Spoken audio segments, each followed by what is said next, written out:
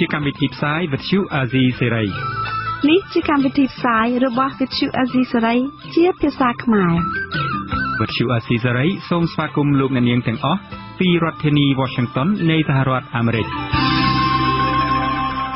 បាទពីរដ្ឋធានី Washington ខ្ញុំបាទជួនច័ន្ទបុតស៊ូមជម្រាបសួរលោកអ្នកនាងកញ្ញាអ្នកស្ដាប់ទាំងអស់ជាទីមេត្រី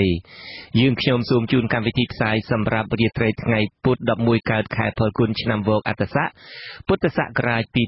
2560ដែលត្រូវនឹងថ្ងៃទី8ខែមីនាគ្រិស្តសករាជ2017បាទជាដំបូងនេះសូមអញ្ជើញលោកអ្នកនាងស្ដាប់ព័ត៌មានប្រចាំថ្ងៃដែលមានមេត្តាដូចតទៅ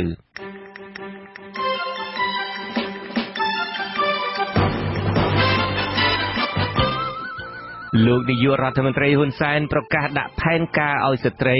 កាន់តួនាទីជាចៅហ្វាយខេត្តគ្រួសារលោកនាយករដ្ឋមន្ត្រីហ៊ុនសែនបន្តរក្សាភាពស្ងៀមស្ងាត់ចំពោះការបែកធ្លាយសារឆ្លើយឆ្លងខណៈលោកហ៊ុនសែនគំរាមបញ្ចេញសាររបស់បកប្រឆាំងរួមនឹងព័ត៌មានដទៃទៀត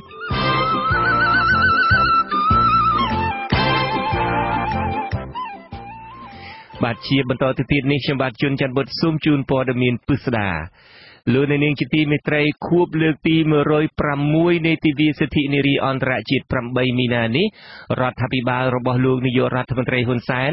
បានលើកឡើងពីប្រធានបទផ្សេងតាក់ទងទៅនឹងស្ត្រីជាពិសេសផ្ដោតទៅលើការលើកស្ទួយសិទ្ធិស្ត្រីដោយឡែកក្រុមអង្គការសង្គមស៊ីវិលនៅតែសង្កេតឃើញថាការរំលោភសិទ្ធិស្ត្រីស្ទើរគ្រប់វិស័យនៅតែបន្តកើតមានឡើងដដែលលោកប្រាជ្ញាមានសេចក្តីរាយការណ៍ព័ត៌មាននេះកម្ពុជាបានរៀបចំទិវាសិទ្ធិនារីអន្តរជាតិ8មីនាលើកទី106ក្នុងបរិយាកាសមួយដែលមិនវាយប្រហារគ្នាជាស្ដែងនៃនយោបាយចាស់វសាគឺលោកហ៊ុនសែននិងលោកសំរងស៊ីដែលធ្លាប់តែវាយប្រហារគ្នាខ្លាំងបែរជាមិននិយាយប៉ះពាល់គ្នាដោយប៉ុន្មានថ្ងៃមុនឡើយលោកហ៊ុនសែនក្នុងនាមជាប្រមុខរដ្ឋាភិបាលបានប្រកាសដាក់ផែនការឲ្យមានស្ត្រីកាន់តួនាទីជាចៅហ្វាយខេត្តក្រៅពីនេះលោកគ្រោងនឹងរៀបចំឲ្យមានស្ត្រីកាន់តួនាទីធំនៅក្នុងអគ្គនាយកដ្ឋានអគ្គនាយកដ្ឋានរងប្រធាននាយកដ្ឋាននិងនៅក្នុងអង្គភាពកងកម្លាំងប្រដាប់អាវុធនានាឲ្យមានចៅហ្វាយខេត្តជាស្ត្រីមួយមើលនៅពេលវេលាកន្លែងណាមួយមានអភិបាលខេត្តចូលនិវត្តន៍ឬក៏មានការផ្លាស់ប្ដូរណាមួយគឺអាចដាក់ស្ត្រីម្នាក់ឲ្យមើលក្នុងចំណោម25ទុកតែ24បានហើយសម្រាប់បរិសុទ្ធយកមួយសម្រាប់ស្ត្រីលោកហ៊ុនសែនថ្លែងនៅនេះក្នុងទិវាសិទ្ធិនារីអន្តរជាតិ8មីនាឆ្នាំ2017ខួបលើកទី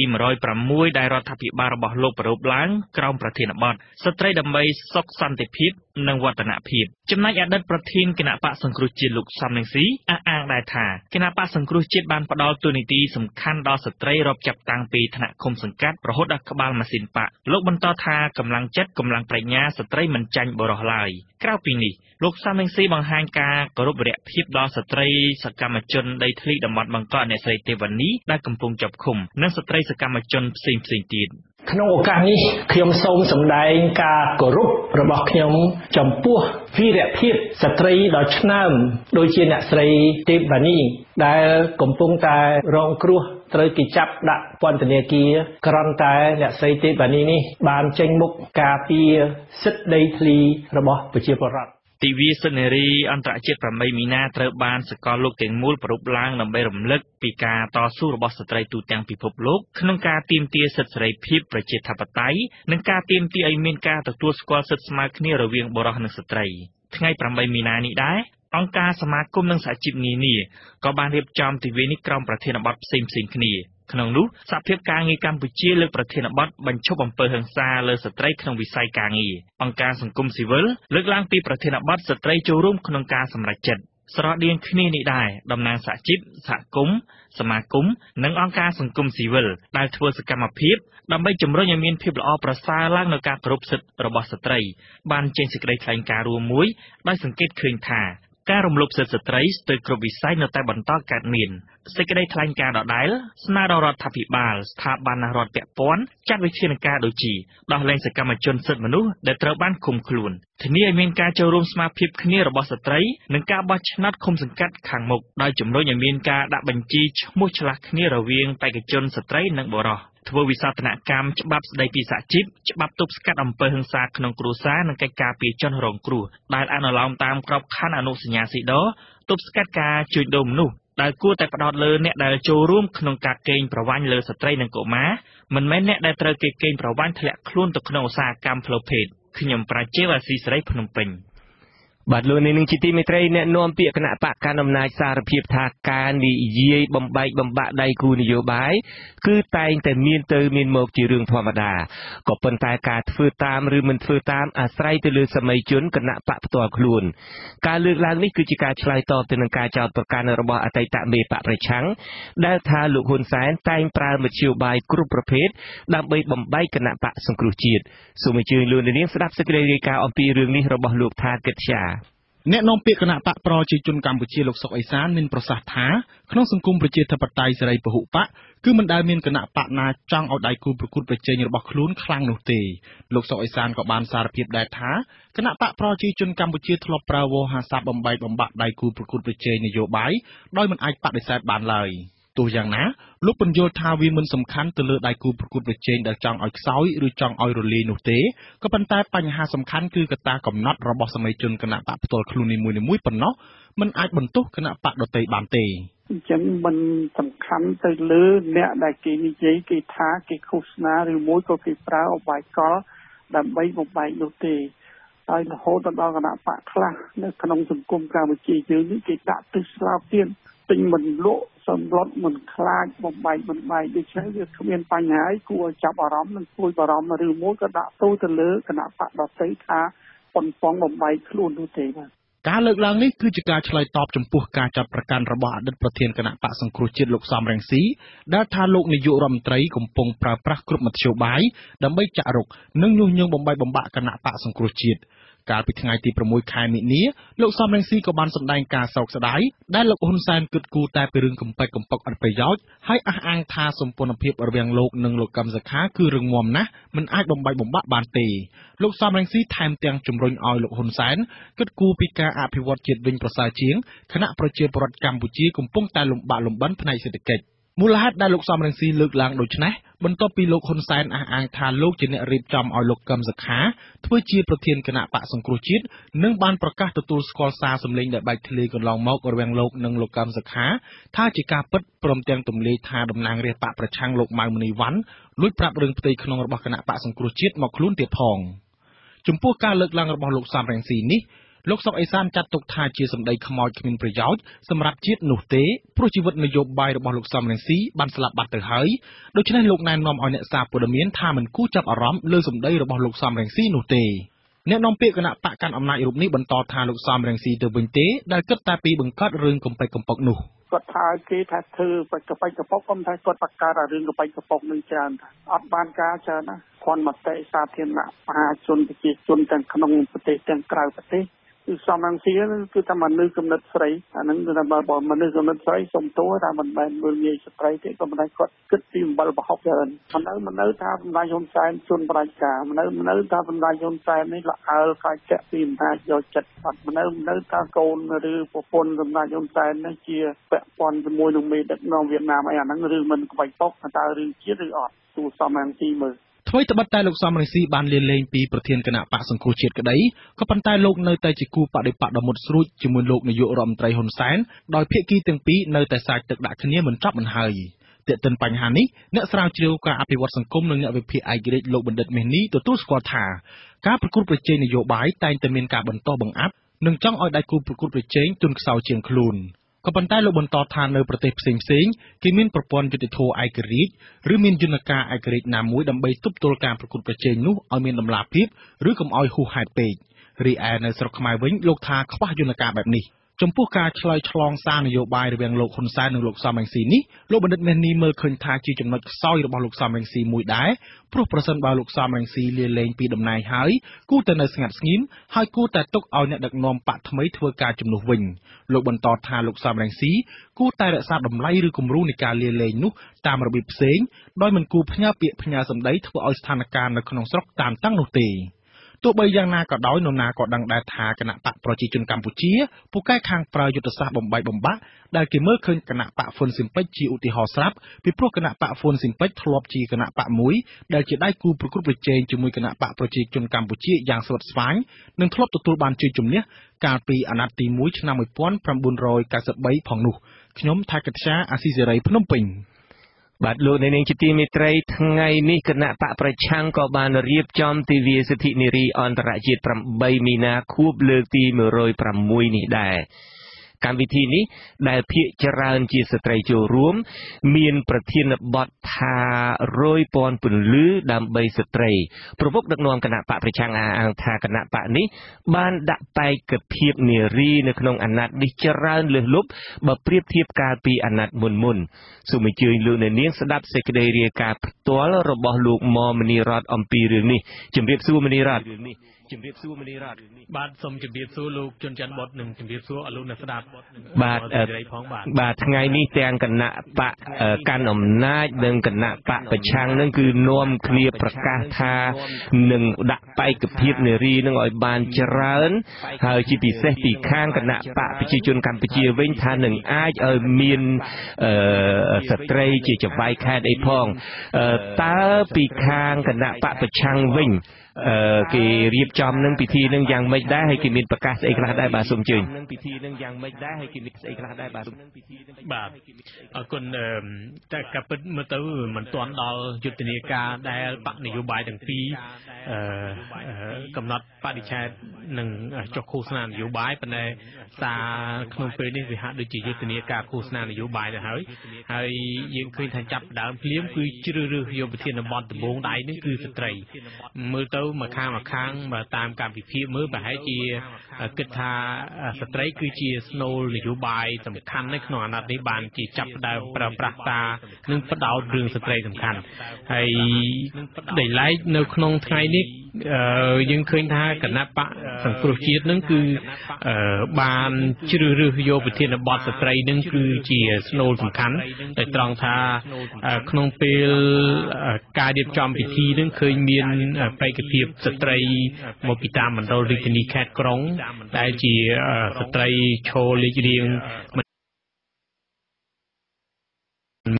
ជាជួរលេខរៀងទី1ទេក៏ប៉ុន្តែបេក្ខត្រីសម្រាប់ប្រជែងនេះគឺប្រមាណជា90រូបដែលពីតាមបណ្ដាខេត្តរាជធានីខេត្តក្រុងក៏ប៉ុន្តែរបាយការណ៍ជាផ្លូវការរបស់គណៈបកសង្គ្រោះនឹងឲ្យដឹងថាប្រហែលជាចំនួនឆ្នាំនេះអាណត្តិនេះដែលគណៈបកសង្គ្រោះជាតិបានជ្រើសរើសយកជាគោលនយោបាយរបស់ខ្លួនគឺដាក់បេក្ខភាពនារីនឹងគឺរហូតដល់60រូបដែលជាបេក្ខភាពដល់ច្រើនហើយឈរលំដាប់លេខរៀងទី1ទៀតផងក្នុងចំណោមខេត្តក្រុងទាំងអស់ហ្នឹងក្រៅពីនេះគឺមានបេក្ខភាពជាស្ត្រីនឹងប្រមាណជា500នាក់ទៀតនៅតាមមណ្ឌលបោះឆ្នោតនៅទូទាំងប្រទេសកម្ពុជាហើយបើតាមការបញ្ជាក់នៅក្នុងពិធីនៅថ្ងៃនេះដដែលគឺថាការកើនឡើងបេក្ខភាពជាស្ត្រីចំនួន60រូបនៅក្នុងអាណត្តិនេះបើប្រៀបធៀបនឹងបេក្ខភាពទាំងអស់នោះគឺថាកើនឡើងលើសពីអាណត្តិមុន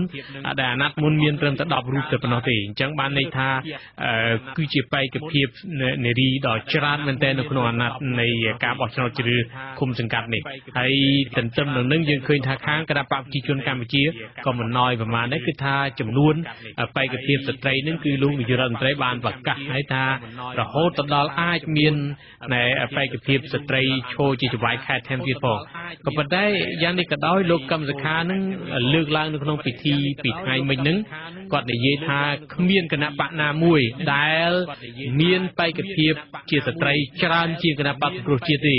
អ្វីដែលគណៈបកសង្គ្រោះជាតិដាក់នឹងគឺជាការដាក់ដែលប្រកបប្រជាតែម្ដងហើយគណៈបកនយោបាយដទៃអាចបានត្រឹមតែសារនយោបាយតែប៉ុណ្ណោះអញ្ចឹងទេបើប្រៀបធៀបនឹងគោលនយោបាយរបស់គណៈបកសង្គ្រោះជាតិលោកកឹមសុខានិយាយថាជាការបដិញ្ញាមុតមាំមែនទែនសម្រាប់គណៈបកប្រឆាំងសម្រាប់ដាក់បេក្ខភាពជាស្ត្រីគឺថាមិនចាញ់បរោះនៅក្នុងការបោះឆ្នោតជ្រើសរើសក្រុមប្រឹក្សាឃុំសង្កាត់នេះអាណត្តិនេះលោកបាទតែចុះតើលោកកឹមសុខាដែលជាប្រធានថ្មីនៃគណៈបកនឹងមានសារនយោបាយអីសំខាន់ដែរនៅក្នុងពិធីនេះបាទ ពិធីនេះបាទ លោកកម្មសខានឹងក៏អំពាវនាវឲ្យស្ត្រីទាំងអស់នឹងគឺថាចូលរួមយ៉ាងសកម្មតែម្ដងនៅក្នុងវិស័យនយោបាយលោកលើកថាស្ត្រីគឺជាដៃគូដែលខ្វះមិនបានទេសម្រាប់បរិសុទ្ធក្នុងវិស័យនយោបាយនិងវិស័យដទៃទៀតហើយដូច្នេះពីពេលនេះទៅគឺថាគណៈបកប្រឆាំងបានងាកយកស្ត្រីគឺជាទិសដៅសំខាន់សម្រាប់រៀបចំគោលនយោបាយអញ្ចឹងគឺថាតពីនេះទៅស្ត្រីគឺមិនមែនជាដៃគូមួយដែលអស់សង្ឃឹមដោយជាអាណត្តិមុនទេហើយដូច្នេះអានេះគឺជាសារដែលលោកកម្មសខាលើកនៅក្នុងកិច្ចពិភាក្សានៅរសៀលនឹងបាទលោកបាទនឹងបាទលោកបាទហើយតើបេក្ខនារីប្រមាណអ្នកដែរសម្រាប់អាណត្តិនេះដើម្បីប្រកួតប្រជែងការបោះឆ្នោតក្រុមប្រឹក្សាឃុំសង្កាត់នឹងបាទក្រុមប្រឹក្សាឃុំសង្កាត់នឹងបាទដូចខ្ញុំបានជំរាបជូនពីខាងដើមអញ្ចឹងគឺចំនួន60រូបបានឲ្យ60នាក់តែម្ដងដែលឈរសម្រាប់លំដាប់លេខរៀងទី1ជាក្រុមប្រឹក្សាឃុំតែម្ដងហើយក្រៅពីនេះគឺមានចំនួន90រូបផ្សេងទៀតហើយដែលជាអ្នកបម្រុងអីចឹងជាដើមហើយមិនត្រឹមតែប៉ុណ្ណឹងចំនួននេះគឺថាអាចកើនទៅដល់ប្រមាណជា500អ្នកនៅទូទាំងប្រទេសអញ្ចឹងជាចំនួនមួយដែលច្រើនហើយ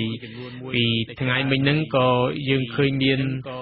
ការរៀបចំផ្ដល់ពានរង្វាន់លើកទឹកចិត្តបន្ថែមទៀតទៅដល់អ្នកដែលកំពុងជាប់ឃុំហើយយើងឃើញថានេះជាសញ្ញាមួយថ្មីដែរមានអ្នកស្រីទេវនីហើយនិងលោកស្រីលឹមមនីនឹងគឺថាគណៈបកប្រឆាំងក៏ចាប់ផ្ដើមប្រើប្រាស់ឱកាសនេះដើម្បីផ្ដល់សិទ្ធិសេរីភាពបន្ទោះជាអ្នកទាំងពីរនឹងកំពុងជាប់ឃុំក្តីក៏ប៉ុន្តែនៅខាងក្រៅឆាកឯហ្នឹងគឺថាចាប់ផ្ដើមរៀបចំផ្ដល់មធ្យោបាយលើកទឹកចិត្តដល់ពួកគាត់ដែលកំពុងជាប់ឃុំគឺមានពានរង្វាន់លើកទឹកចិត្តសម្រាប់ពួកគាត់ដែលតស៊ូមតិក្នុងនាមជាស្ត្រីក្នុងវិស័យនយោបាយនិងសង្គមបាទអញ្ចឹងអរគុណលោកមនីរតតែត្រឹមនេះសូមជម្រាបលាបាទអរគុណជម្រាបលាលោកបាទលោកនាងជាទីមេត្រីមនុស្សប្រមាណ300នាក់ដែលភាគច្រើនជាស្ត្រីនៅឃុំតាជេស្រុកកំពង់ត្រឡាចខេត្តកំពង់ឆ្នាំងបានប្រារព្ធខួបលើកទី106នៃទិវាសិទ្ធិនារីអន្តរជាតិនៅក្នុងមូលដ្ឋានរបស់ពួកគេស្ថិតនៅក្បែរដីមានជម្លោះជាមួយក្រុមហ៊ុន KDC ក្រមសហគមន៍បានលើកយកប្រធានបទបដិខ្ញុំជាអ្នកទោសដីធ្លីនិងស្ត្រីរងគ្រោះនៅភូមិឡពីងដោយពួកគេយល់ថាស្ត្រីដែលចេញមុខតវ៉ារឿងដីធ្លីតែងតែរងគ្រោះនិងរ៉ាប់រងគ្រួសារអ្នកចូលរួមម្នាក់រស់នៅភូមិឡពីងលោកស្រីបុតទូចមានប្រសាសន៍ថាថ្ងៃសិទ្ធិនារីអន្តរជាតិនេះគឺជាឱកាសល្អសម្រាប់រូបលោកស្រីនិងសហគមន៍ទាំងមូលសហគមន៍អាចសម្ដែងនៅទុកកង្វល់និងបញ្ហារំលោភសិទ្ធិពីសំណាក់អ្នកមានលុយនិងអំណាចលោកស្រីសង្ឃឹមថាសារនៅពេលនេះអាចបញ្ជាក់ស្មារតីរបស់មន្ត្រីរដ្ឋាភិបាលឲ្យគិតគូរពីសិទ្ធិនិងជីវភាពរបស់ពលរដ្ឋគោលបំណងខ្ញុំពិតប្រាកដគឺខ្ញុំចង់សម្ដែងមតិផ្ទាល់អំពីក្តីទុក្ខលំបាករបស់ខ្លួនខ្ញុំផ្ទាល់ដូចជារឿងដែលខ្ញុំបានបាត់បង់ដីធ្លីអីហ្នឹងណាពូចាហើយនឹងពីសិទ្ធិស្ត្រីដែលមិនទាន់បានពេញលេញអីចឹងខ្ញុំរៀបរាប់ពីទុក្ខលំបាករបស់ស្ត្រីដូចជាស្ត្រីខាងរោងចក្រគឺក៏សូមឲ្យរាជរដ្ឋាភិបាលគ្រប់ជាន់ថ្នាក់ជួយមកក្រឡេកមើលមកទុក្ខលំបាករបស់ពួកខ្ញុំដែលបានបាត់បង់ដីធ្លីជាង10ឆ្នាំមកហើយហ្នឹងជាវនាវឲ្យពួកគាត់ជួយដោះស្រាយឲ្យពួកខ្ញុំផងព្រោះអីពួកខ្ញុំសពថ្ងៃជួបផលវិបាកច្រើនណាស់បាទក្រមពលរដ្ឋបានរំសាយគ្នានៅម៉ោងប្រមាណ11ព្រឹកថ្ងៃទី8ខែមីនាបន្ទាប់ពីជួបជុំសម្ដែងមតិនៅនឹងកន្លែងនិងពិសានំបញ្ចុកសាមគ្គីនៅផ្ទះតំណាងសហគមន៍ឡពីងគឺអ្នកស្រីសុភីរួចមកបាទលោកអ្នកនាងទើបតែបានស្ដាប់ព័ត៌មានប្រចាំថ្ងៃរបស់វិទ្យុអាស៊ីសេរីដែលជម្រាបជូនដល់ខ្ញុំបាទជួនច័ន្ទបុតពីរដ្ឋធានី Washington ជាបន្តទៅទៀតនេះសូមអញ្ជើញលោកអ្នកនាងរងចាំស្ដាប់នីតិវេទិកាអ្នកស្ដាប់វិទ្យុអាស៊ីសេរីបន្ថែមនៅពេលបន្តិចទៀតនេះ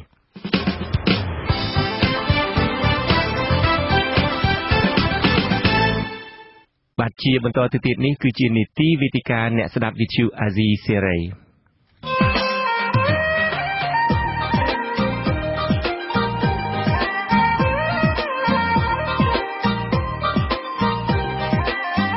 វេទិកាអ្នកស្ដាប់វិទ្យុអាស៊ីសេរី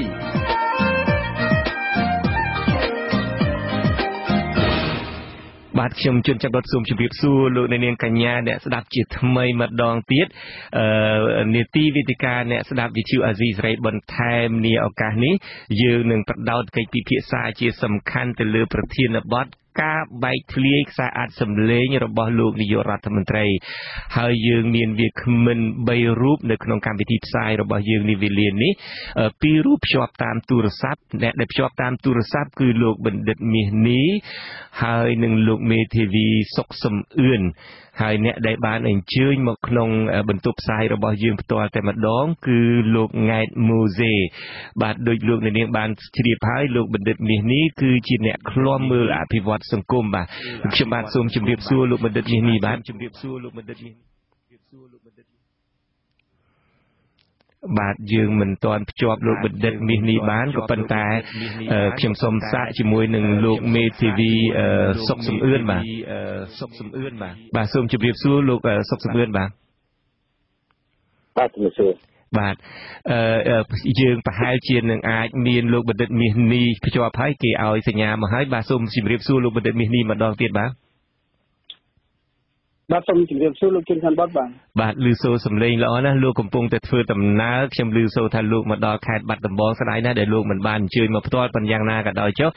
យើងភ្ជាប់តាមទូរស័ព្ទហើយវាគ្មិនពិសេសរបស់យើងម្នាក់ទៀតដែលអញ្ជើញមកដល់ក្នុងបន្ទប់ផ្សាយតែម្ដងគឺលោកង៉ែតម៉ូសេលោកគឺជាប្រធានផ្នែកប្រព័ន្ធផ្សព្វផ្សាយនៃមជ្ឈមណ្ឌលសម្ព័ន្ធភាពការងារនិងសិទ្ធិមនុស្សហៅកាត់ថាសង្ត្រាល់ខ្ញុំបាទសូមជម្រាបសួរលោកង៉ែតម៉ូសេពីចម្ងាយបាទជំរាបសួរលោកច័ន្ទបុតបាទដោយលោកអ្នកនាងបានជ្រាបហើយប្រហែលថ្ងៃកន្លងមកនេះមានការបញ្ចេញសារនឹងផ្ទួនគ្នាសារពីខាងគណៈបកប្រឆាំងក៏មានលោកសំរងស៊ីបានបញ្ជូនសារមកដែរគឺជាសារអក្សរជាកិច្ចសន្ទនាដែលមានឈ្មោះកូនចៅរបស់លោកហ៊ុនសែនទាំងប្រមាណនឹងមានលោកហ៊ុនម៉ាណែតមានលោកហ៊ុនម៉ាណីអីជាដើមហ្នឹងហើយនឹងឆ្លើយឆ្លងជាមួយអ្នកជំនួញឆ្លើយឆ្លងជាមួយស្រីស្នេហ៍ក៏មានយើងមិនដឹងតើសារនោះពិតឬមិនពិតទេខាងវិទ្យុអាស៊ីសេរីកំពុងតែព្យាយាមស្វែងយល់តើតាក់ទងម្ចាស់ខ្លួនទាំងអស់នឹងតើទទួលស្គាល់សារនោះឬយ៉ាងណាហើយយើងនឹងមានសេចក្តីរាយការណ៍នេះជូនជាបន្តបន្ទាប់ប៉ុន្តែអ្វីដែលយើងបានដឹងរួចទៅហើយនោះគឺសារដែលបញ្ចេញដោយលោកនាយករដ្ឋមន្ត្រីដែលលោកនាយករដ្ឋមន្ត្រីខ្លួនឯងនឹងសារភាពថាជាសារសម្លេងឆ្លើយឆ្លងរបស់លោកជាមួយនឹងអ្នកនយោបាយមុននឹងយើងចាប់ផ្ដើមកិច្ចពិភាក្សានៅឱកាសនេះយើងនឹងចាក់សម្លេងមួយដែលលោកនាយករដ្ឋមន្ត្រីហ៊ុនសែនប្រកាសថាលោកនឹងបែកធ្លាយជាបន្តទៅទៀតបើសិនជាទាំងអស់គ្នានឹងនៅតែប្រកែកថាមិនទទួលស្គាល់សារសម្លេងរបស់លោកបាទដែលចំសារបើចំសារខ្ញុំទៅលាយចេញទាំងអស់តាំងពីក្នុង WhatsApp SMS ចេញតែឯងថាខ្ញុំជាមនុស្សមិនបានការអ្វីដែលជាស្តុកគ្រាន់តែឯកសារដែលស្តុកដែលឯង SMS មកខ្ញុំណែឯង WhatsApp មកខ្ញុំណែឯង Telegram មកខ្ញុំណែឯង LINE មកខ្ញុំណែឯងចង់ឲ្យខ្ញុំបញ្ចេញខ្ញុំនឹងបញ្ចេញឲ្យណែឯងមើលទាំងអស់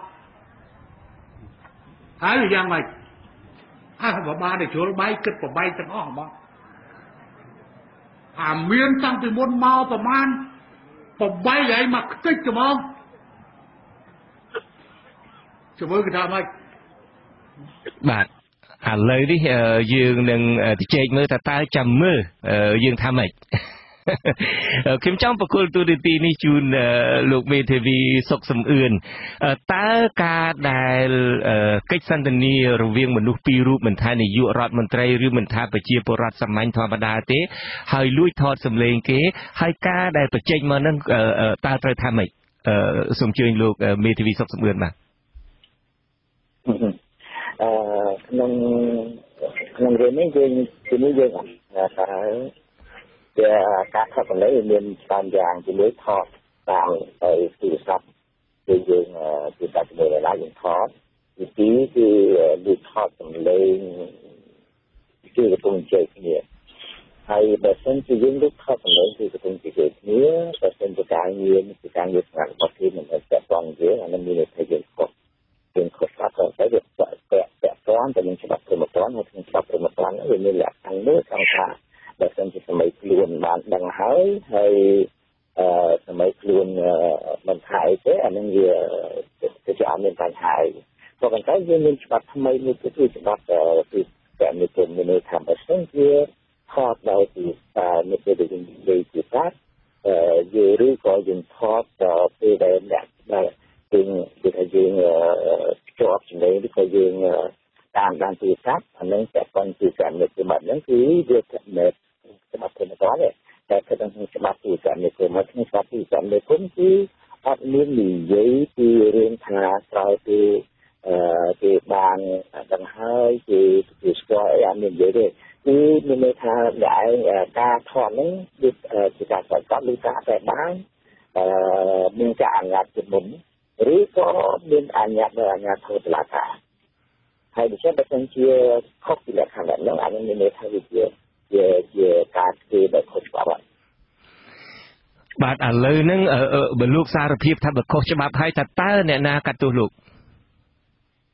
តើព្រះរាជអាជ្ញាអាចកាត់ទោសលោកបានទេឬមួយក៏ត្រូវធ្វើយ៉ាងម៉េចបាទខ្ញុំអត់និយាយថាអ្នកណាខុសច្បាប់ទេតែគាត់ថាតែបើការថតទៅការថតសម្លេងដោយទូរស័ព្ទវាមានលក្ខខណ្ឌដែរបាទតែបើគេខលមកយើងហើយយើងថតយើងថតសម្លេងអាហ្នឹងច្បាប់វាមានបញ្ហាមួយត្រង់ថាតែចាប់ទៅខុសច្បាប់ឬតែវាជាការសម្ងាត់ក៏ប៉ុន្តែគឺថាយើងគឺតែជាការសម្ងាត់ទៅយើងទាំងពីរដែលអត់ទៅជាអ្នកដែលមិនចាស់ហើយទូរស័ព្ទហ្នឹងក៏អ្នកថតដូច្នេះបើសិនជាគេខលមកក្នុងច្បាប់វាអត់មានតែងប្រកបទេតែបើយើងអាចបកស្រាយយើងអាចបកស្រាយបានថាបើសិនជាខលមកយើងអាចនឹងថតសម្លេងបានចឹងណាបាទហើយនឹងមួយទៀតយើងឧទាហរណ៍ដូចជាបញ្ហាខ្លះដែលយើងប្រព័ន្ធទូរស័ព្ទទេឧទាហរណ៍ដូចជាខាង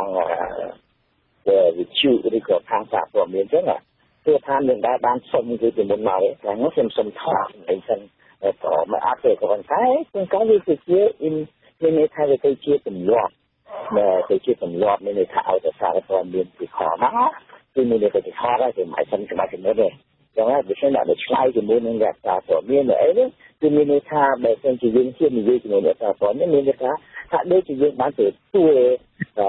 ស្គាល់ថាគេថតនៅដល់អ្នកអនុញ្ញាតឲ្យគេថតបាន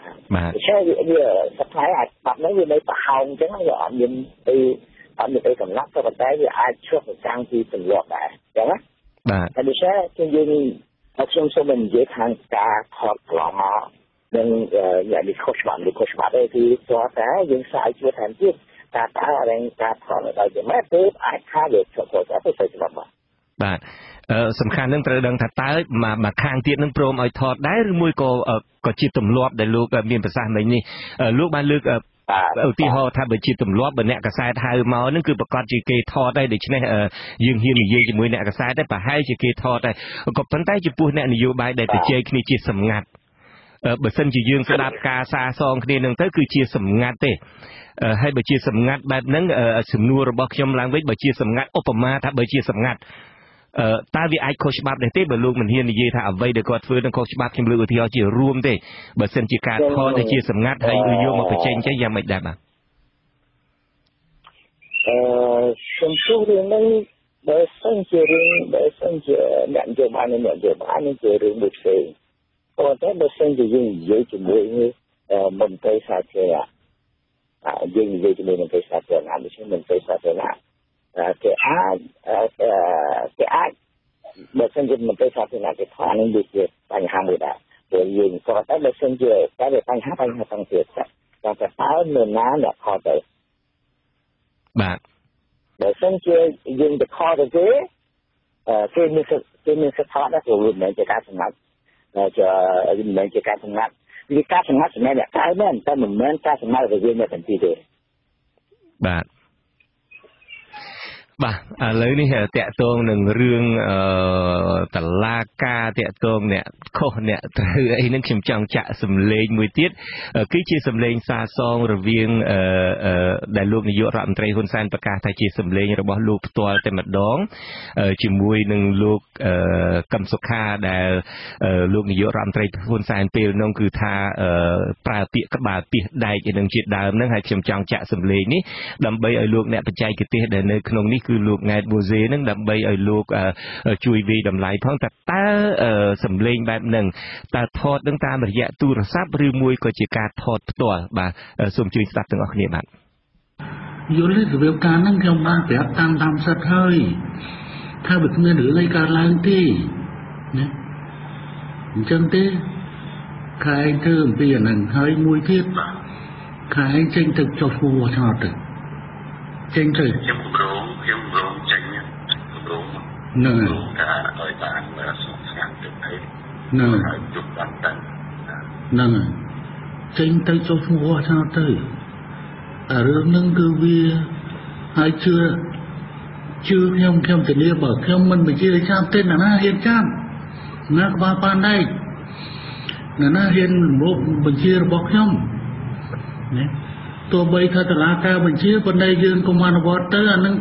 ការអនុវត្តសិនទៅប៉ុន្តែវាមិនតន់ដល់ដំណាក់កាលនោះទេថាជឿខ្ញុំទៅបាទបើយើងស្ដាប់សម្លេងនេះទៅខ្ញុំនឹងមិនអធិប្បាយអីច្រើនទេខ្ញុំចង់បកគលនីតិនេះជូនលោកង៉ែតមូសេទៅវិញ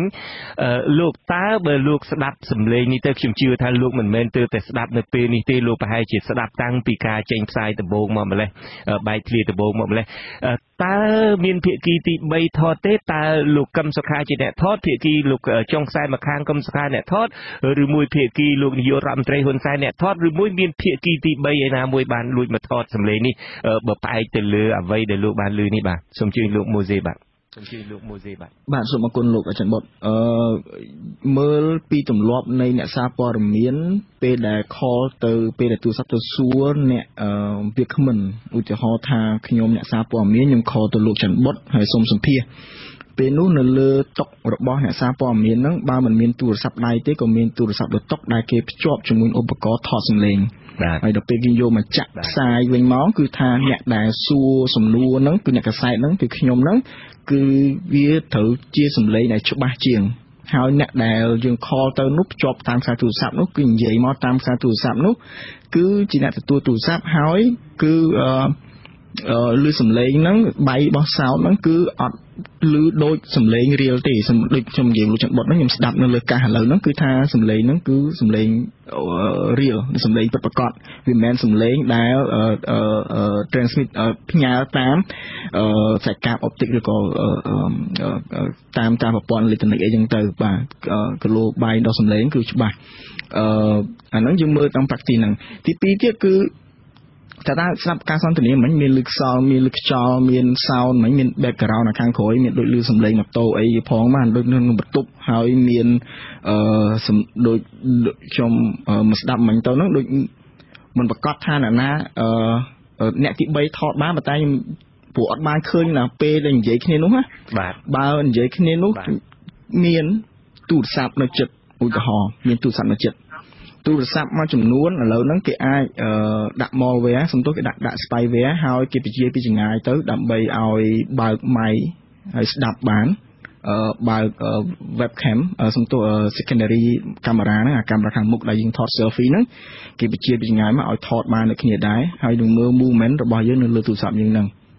បាទដែលទី3ករណីទី3ហ្នឹងគឺថាប្រើម៉ាស៊ីនហ្នឹងដើម្បីថតចេញមកបាទអញ្ចឹងគឺនិយាយទៅខ្ញុំគិតថានៅលើទូរស័ព្ទ phone ជា smartphone ជាអីទេប្រហែលជាមានម៉ាស៊ីនថតអីចឹងទៅបាទតែសម្រាប់ថតសម្លេងធម្មតាដែលយើងអាចដឹងបានបាទក៏ប៉ុន្តែចំពោះคลิปដែល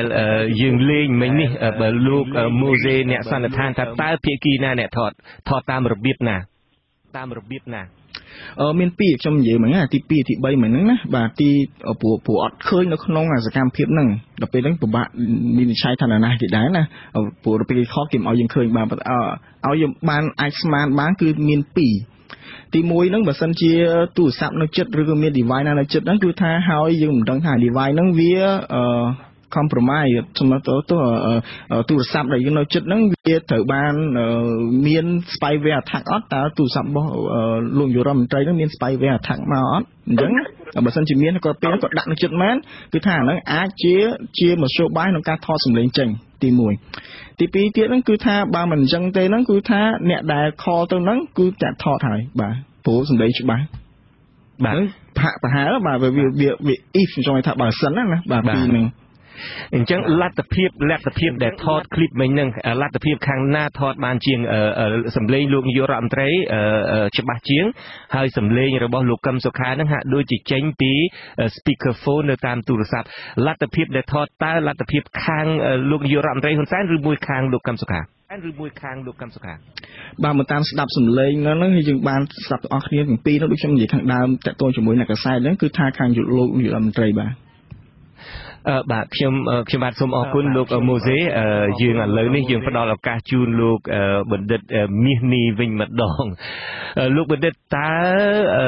ខ្ញុំនិយាយតាក់ទងអំពីរឿងនយោបាយទៅវិញចុះតើការចេញផ្សាយសម្លេងបែបនេះពេលនេះដោយលោកបានជ្រាបហើយ2ថ្ងៃឬ3ថ្ងៃមុននឹងការដែលចេញសម្លេងនេះពីថ្ងៃសៅរ៍ហ្នឹងយើងឃើញមានការបង្ហោះបញ្ជូនសារតាមឆ្លើយឆ្លងគ្នាតាមទូរស័ព្ទ SMS រវាងកូនទាំងប្រមាណរបស់លោកនាយករដ្ឋមន្ត្រីហ៊ុនសែនលោកខៀវកញ្ញរិទ្ធហើយនិងមន្ត្រីមួយចំនួនទៀតហ្នឹងឆ្លើយឆ្លងគ្នាយើងមិនទាន់ដឹងថាតើភាពពិតប្រាកដនៃសារនោះឲ្យបែបណាទេក៏ប៉ុន្តែនៅពេលដែលអ្នកកសែតកំពុងតែព្យាយាមចង់ដឹង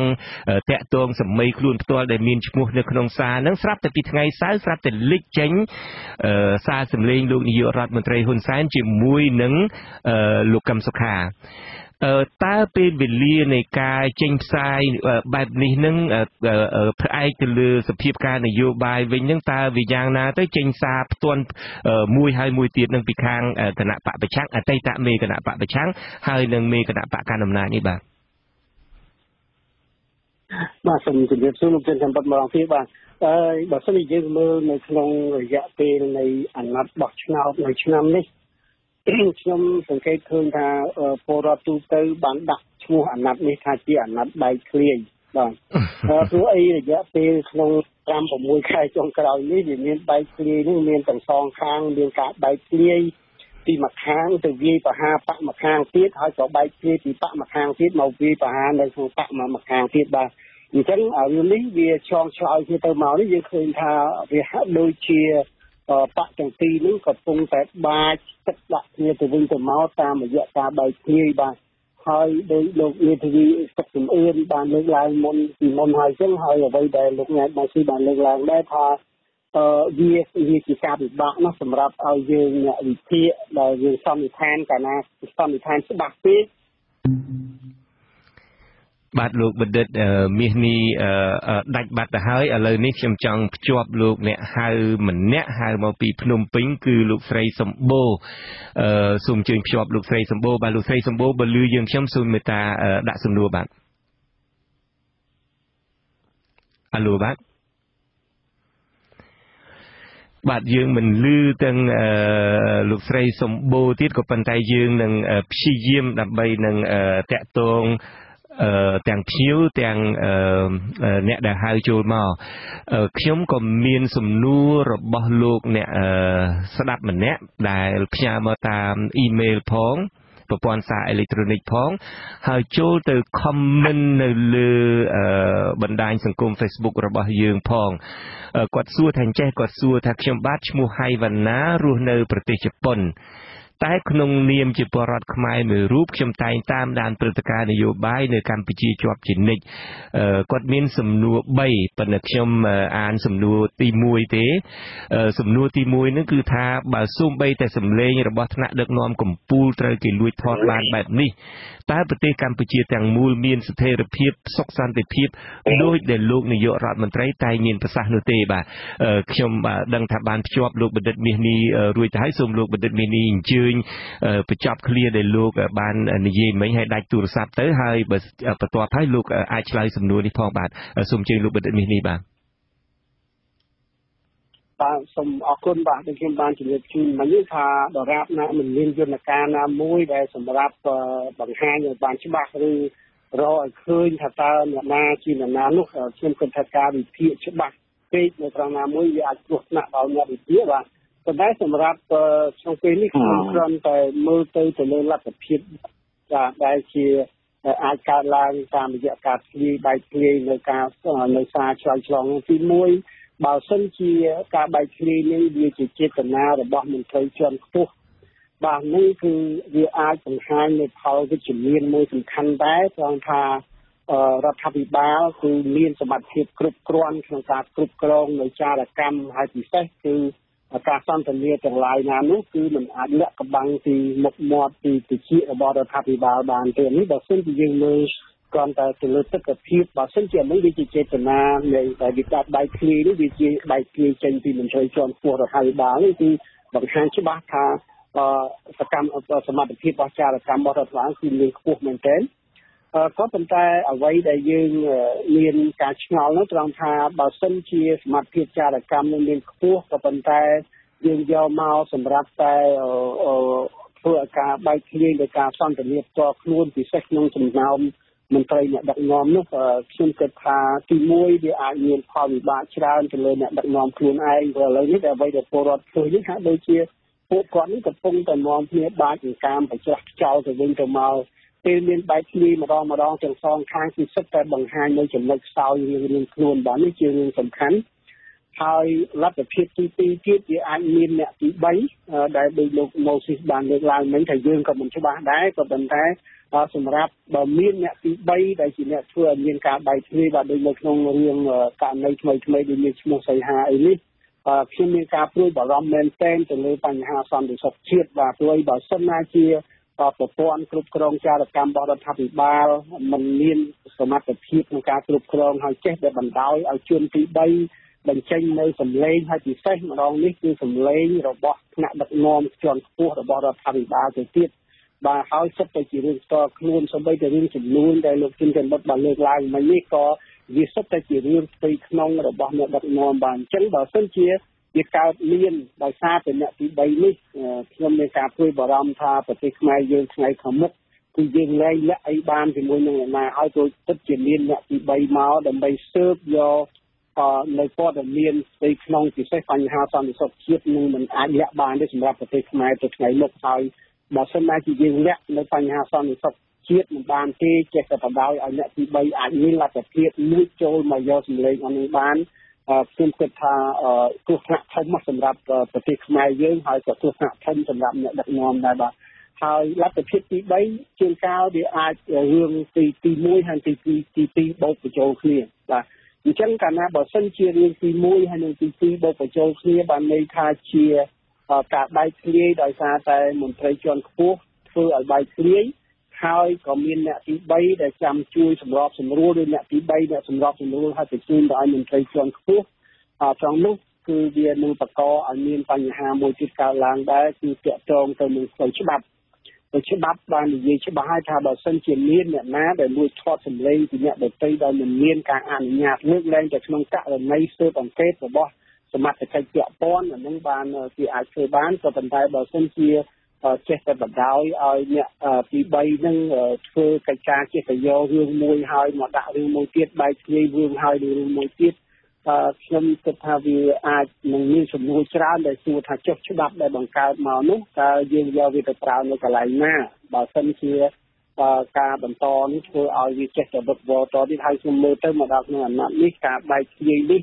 វាហាក់ដូចជាមិនបានជួយអីច្រើនទៅដល់សង្គមជាតិទេប៉ុន្តែវាដូចជាធ្វើឲ្យស្ថានភាពនយោបាយខ្មែរយើងនេះកាន់តែស្មុគស្មាញទៅហើយ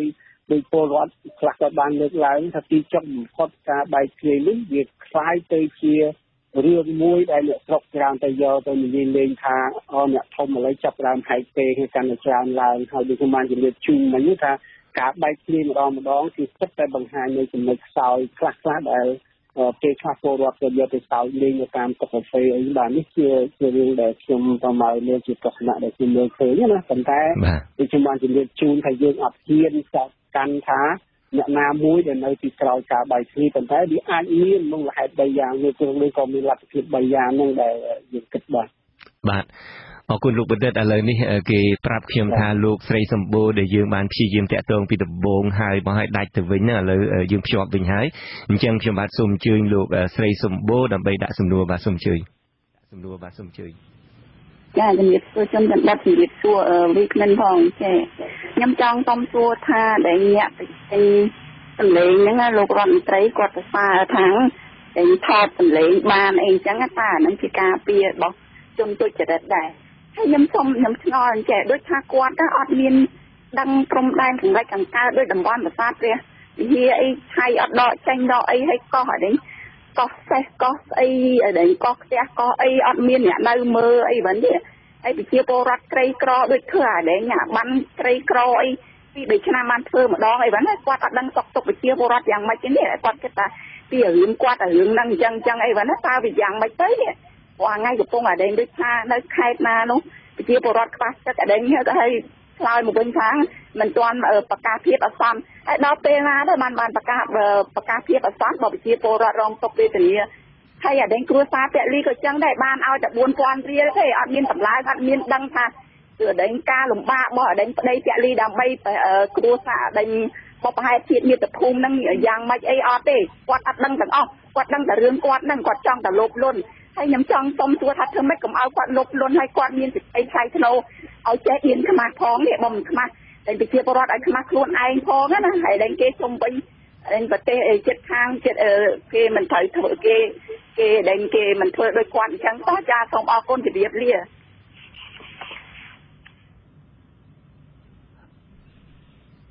បាទខ្ញុំបាទសូមអរគុណបាទឥឡូវនេះសំណួររបស់គាត់នឹងមាន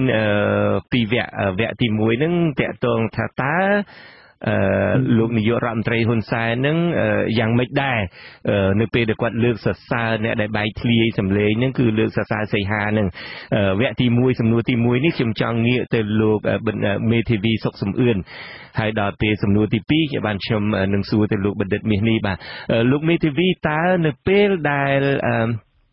បាទអ្នកដែលភ្ជាប់ទូរស័ព្ទពីខាងក្រៅទូរស័ព្ទទាំង2ទាំង3នឹងដាច់បាត់អស់ទៅហើយដូច្នេះយើងនឹងងាកទៅលោកម៉ូសេមានតែលោកម៉ូសេទេដែលអញ្ជើញមកផ្ទាល់នៅក្នុងបន្ទប់ផ្សាយរបស់យើងតែម្ដងតើលោកម៉ូសេកន្លងមកនេះលោកអាចបញ្ជាក់បានទេខ្ញុំចង់សួរអំពីរឿងសារអីដែលលេចធ្លាយឧទាហរណ៍ថាសារ SMS ដែលលោកសំរងស៊ីបានបញ្ជូនបន្តមកឲ្យខាងអ្នកសារព័ត៌មានគ្រប់យ៉ាងមើលហ្នឹងតើរបៀបសារអញ្ចឹងហ្នឹងតើនៅស្រុកខ្មែរនឹងឬមួយក៏តើកម្រិតបច្ចេកវិទ្យាប៉ុណ្ណាទៅដែលអាចទៅគប់ពីសារឆ្លើយឆ្លងរបស់កូនលោកនាយករដ្ឋមន្ត្រីទាំង2ទាំង3នឹងហើយអាចបញ្ជូនចេញមកបាននោះបើសិនជាសារនឹងជាការពិតតើអាចមានលទ្ធភាពធ្វើបែបណាដែរទេបាទសូមអញ្ជើញលោកម៉ូសេបាទបាទអរគុណលោកច័ន្ទបតតាមពិតទៅនឹងសារបែកធ្លាយចំបើសិនជាយើងប្រើប្រាស់ក្នុងបច្ចេកវិទ្យាលើបើសិនជាយើងប្រើប្រាស់ទូរស័ព្ទដៃកុំព្យូទ័រហើយយើងភ្ជាប់ទៅនឹងអ៊ីនធឺណិតឱកាសរបស់យើងនៅក្នុងការលេចធ្លាយមួយចំនួនហ្នឹងគឺថាមានឱកាសច្រើនខ្ញុំនិយាយនៅក្នុងពេលបច្ចុប្បន្នហ្នឹងទេបាទដូចខ្ញុំបានលើកខាងដើមបន្តិចមិញតាក់ទងជាមួយទៅនឹងថាបើសិនជាទូរស័ព្ទហ្នឹងត្រូវបានគេចូលហើយដល់ពេលគេចូលហើយយើងអាចដឹងទៀតណាឥឡូវដល់ដំណាក់កាលថាគេចូលហើយយើងអាចដឹងបានទេហើយបើគេចូលបានហើយគេអាចធ្វើបានខ្លះក្នុងទូរស័ព្ទហ្នឹងធ្វើម៉េចបានគេចូលបានធ្វើម៉េចសុំសួរទី1ដែលគេចូលបានហ្នឹងស្រាប់តែយើងអត់ដឹងសោះនោះបាទទូរស័ព្ទយើងកាន់យើងឆ្លើយឆ្លងគ្នាយើងបញ្ជូនសារទៅវិញទៅមកហើយស្រាប់តែគេចូលបានហ្នឹងហើយយើងអត់ដឹងសោះនឹងគេចូលបានបែបណាហើយតើយើងខ្លួនយើងនឹងគួរការពារបែបណាដែរបាទចូលបានគឺថាមានពី3ទី1ហ្នឹងគឺថាទូរស័ព្ទខ្ញុំនិយាយពីទូរស័ព្ទមិនទាន់ដល់កុំព្យូទ័រទេទូរស័ព្ទគឺថាយើងអត់ដែលវាហៅបន្ទាន់សម័យឬក៏អាប់ដេត firmware វាទេទូរស័ព្ទជាទូទៅហ្នឹងថាក្រុមហ៊ុនទូរស័ព្ទហ្នឹងតែប្រាប់យើងថាអាប់ដេតដល់ពេលអាប់ដេតហើយសូមអាប់ដេតយើងអត់ដែលអាប់ដេតទេពេលដែលអាប់ដេតហ្នឹងឬក៏បន្ទាន់សម័យហ្នឹងគឺថាវាជួយជួសជុលកន្លែងចន្លោះប្រហោងរបស់ កំណែទម្រង់ចាស់ឬក៏ version ចាស់ហ្នឹងបាទដូច្នេះចំពោះអ្នកដែលប្រើប្រាស់ទាំងឡាយគឺថាឲ្យតែវាលោតមកថាមាន software update ហ្នឹងយើងគួរតែ update ទៅមិនចឹងណាបាទហើយតែប៉ុន្តែគួរតែមើលដែរនៅ software update មួយចំនួនបើមិន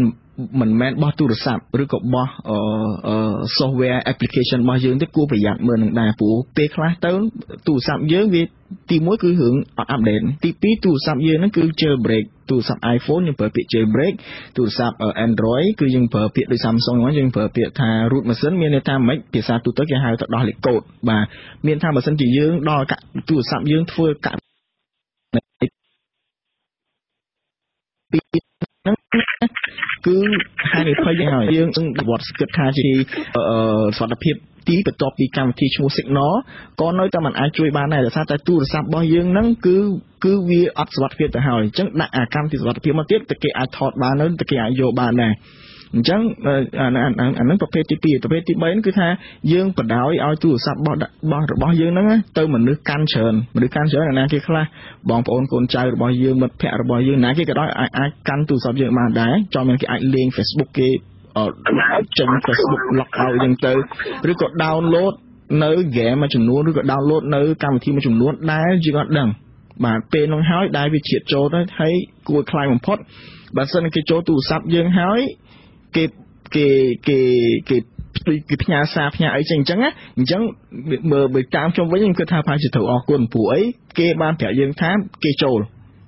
ដែលខ្លាចបំផុតគឺថាគេចូលហើយគេសង្ងំនៅនឹងហើយយើងអត់ដឹងហើយយើងនឹងមិនដែលដឹងតែមកមិនសិនគេចូលលើនេះមិនសិនគេចូលហើយយើងអត់ដែលដឹងទេបើសិនជាយើងធ្វើប្រហែសប្រហែលចំណុចនៅខាងលើដែលខ្ញុំបាននិយាយមិញអាហ្នឹងទៅទូរស័ព្ទផងចុះនៅកុំព្យូទ័រទៀតកុំព្យូទ័រឥឡូវគេរហូតមិនមែនតែឥឡូវទេប្រហែលជា3ឆ្នាំមុនខ្ញុំគិតថា3ឆ្នាំមុនគឺខ្ញុំធ្លាប់ប្រាប់ដែរគឺអ្នកដែលធ្វើការកម្មសិទ្ធិមនុស្សឬក៏អ្នកកសិកម្មមួយចំនួនហ្នឹងគឺថាសូមឲ្យយក tape ស្កុតបិទជាមួយនឹង webcam នៅទូរស័ព្ទ laptop ហ្នឹងហើយនឹងបិទជាមួយនឹង mic របស់យើងពីព្រោះគេអាចធ្វើទូរស័ព្ទបានគេអាចបញ្ជាទៅកុំព្យូទ័រដូចគ្នាដែរព្រោះកុំព្យូទ័រនៅប្រទេសកម្ពុជាហ្នឹងដឹងមិនគឺថាយើងទិញកុំព្យូទ័រយើងអត់បានទិញកម្មវិធី license ឯកម្មវិធីដែលផ្ដល់មានសច្ចាប័នមាន license ហ្នឹងឯងយើងតែងតែយក CD ពីនេះពីនោះមកមិនចឹងទេប្រើ crack